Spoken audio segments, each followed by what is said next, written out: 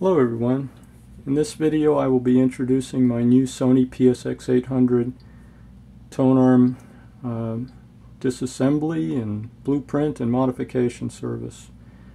Anyway, what we have here is a breakdown of all the different parts that go into a Sony PS-X800 tonearm, minus the arm shaft. I just don't have that available to show in this video at this point. The arm shaft is the shaft, a polished stainless steel shaft that this brass bearing housing rides on. And you'll see that I have two tone arms here, two arm housings. One is modified and the other one is stock. Before I go into showing you the differences there, I want to show you all the different parts here. So here we have one of the vertical motional feedback magnet assemblies, and that's the other. That's just a little cover that goes on the bottom to keep to protect the wires coming out of the bottom of the tone arm. That's one of the horizontal bearing cones, and these are my carbon fiber parts that I add to the arm housing to modify it for improved structural integrity. Next, we have again the brass arm shaft bearing housing tube. We have the vertical bearings. We have the pitch locator bearing. That's what I call it anyway. Sony never gave it a name. That goes in this hole here, and it works in conjunction with the groove in the back of the stainless steel arm shaft to locate the arm in the pitch direction. This is a lead weight that attaches here to the bottom of this housing here, the main housing. Over here we have the horizontal motional feedback detection coil here, and the drive coil here, and the Hall effect sensor there. Over here we have the vertical motional feedback drive coil, and over here we have the vertical motional feedback detection coil and Hall effect sensor. The rest of this is just the magnetic field flux return plates, and including a lead plate that attaches to this arm assembly. Okay, the differences between these two arm housings, one modified and one not, is going to be demonstrated with a mechanical impulse test via approximately a 3/8 inch wood dowel. Anyway, here's the stock arm housing.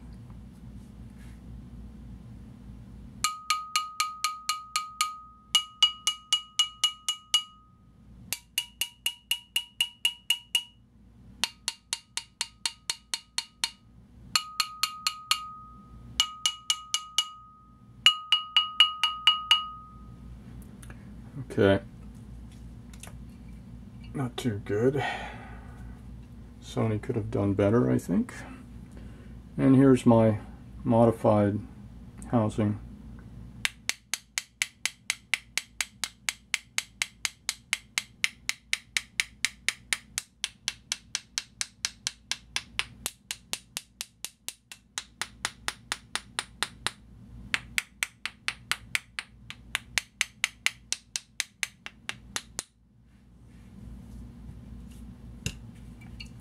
Again, the stock housing.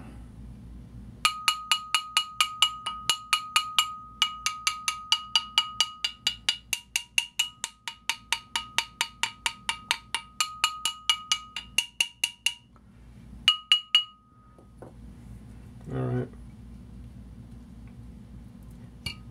I would hope that you would agree that there's a night and day difference there. I don't want to elaborate. I think the evidence speaks for itself. Okay, next I want to show you the carbon fiber parts. And before I do that, this is just my prototype development platform that I was using to develop this modification process. And this is a gloss fiber twill weave carbon fiber that I was using. It's not what I plan on continuing with. I'll be using a matte finish, and The matte finish, by comparison, will look like this.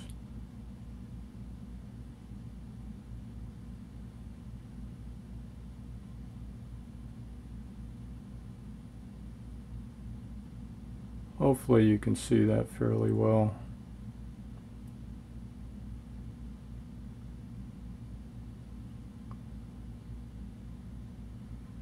Okay. And all of these carbon fiber parts are precision cut with a CNC machine, and so they fit perfectly, and they're attached permanently. I don't want to get into a discussion as to exactly what I do with this arm housing. It's proprietary, but suffice to say, there's a massive difference between modified and unmodified, as you can plainly see.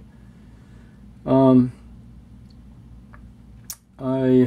don't know what else to show you except the fact that the stock housing will be taken down all the way during this service.